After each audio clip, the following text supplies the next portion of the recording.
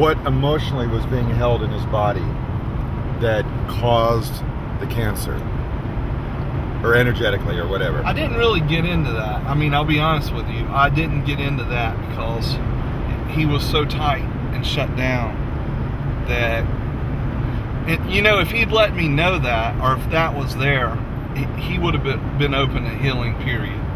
He would have said, please heal me. His spirit would have said, please heal me.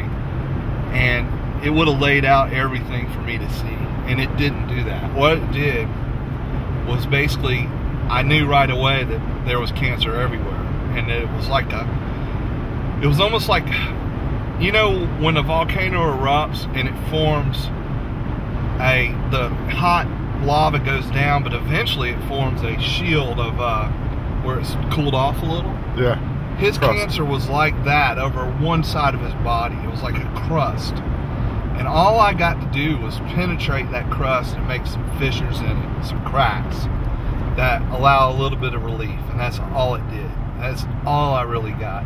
But like if he had let me into his space and said, I want to be healed, and he was open to it, those things would have been important. But even the cause of disease at this point, it's just not that important. You're just trying to heal the person. And regardless of the cause, what you can do is if they had cancer, I mean, bottom line, cancer, no matter who it is anger and resentment in their life. It could be a silent anger you've never even seen. Like the person never displays a temper. Well, they've been eating that anger, you know? Or that person is resentful toward life and how life turned out for them. And that, once again, can be silent. You know, people suffer in silence because they have a little bit of a martyr syndrome going on where they don't share their feelings with other people. That resentment and anger, that's cancer. The other part of his cancer is lung cancer. And the lungs, I know because I have asthma, lung is all about fear of life or refusal to accept life as it is. And that's really your lung. When you can't breathe, you don't even want to breathe in the air. You're fearful. And that's what that is. So with lung cancer, of course, smoking accelerates it. And when you chain smoke, that's toxic. You're poisoning your body. So there's a little bit of self-loathing going on with smoking, whether people want to realize it or not, whether they want to admit it or not. Most of them will admit it. If you go to most smokers who really smoke, the ones I've known, there is a little self-loathing or a little bit of part of them that says, well, this life sucks anyway, and my life sucks, and who cares? I'm smoking, I'm going to die anyway. Well, that's kind of a self-defeating, self-loathing attitude. And part of that's denial of life, denial of the soul and spirit. You know, there's no striving toward excellence or striving toward something else.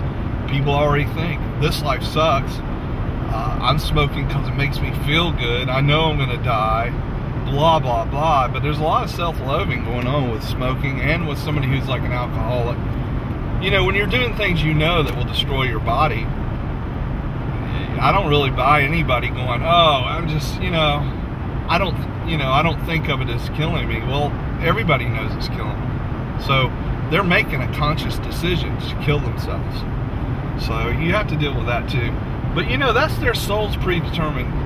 That's their reason for, whatever. That's their reason for being here. Maybe it's to learn that lesson.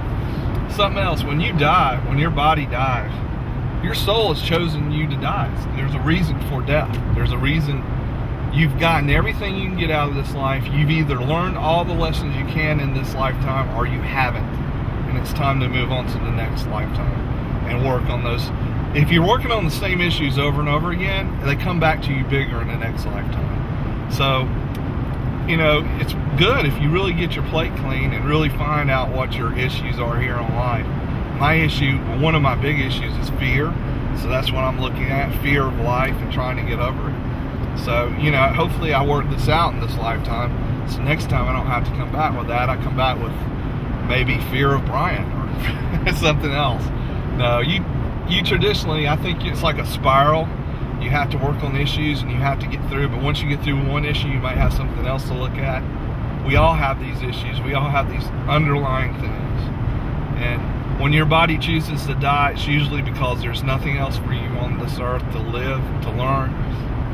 There might be lessons for other people to learn from your death. There might be lessons for other people to learn from your life.